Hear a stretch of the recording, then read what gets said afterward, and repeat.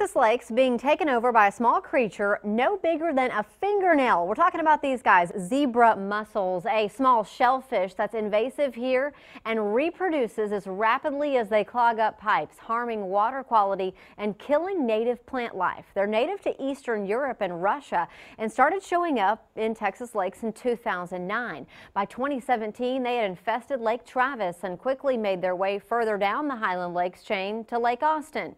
Some mussels have already been found in Lady Bird Lake, and new local environmental groups fear it could turn into a full-blown infestation. So they're making a plea to the public, saying it's up to us to keep zebra mussels from spreading further. You're all over this tire. A year ago, Capital Cruises didn't notice any zebra mussels. We definitely notice them now.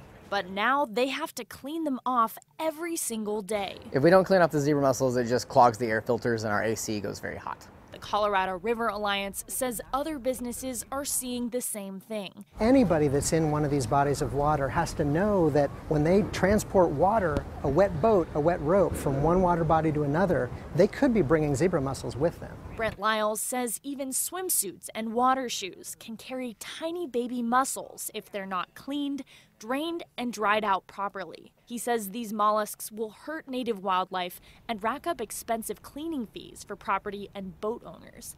They could also worsen water quality and clog pipes the city uses. Not many people realize that all of Austin's drinking water comes from the Colorado River.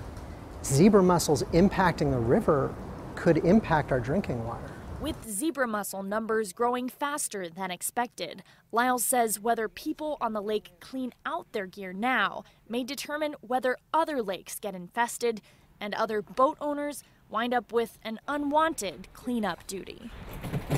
Alyssa Gord, KXAN News.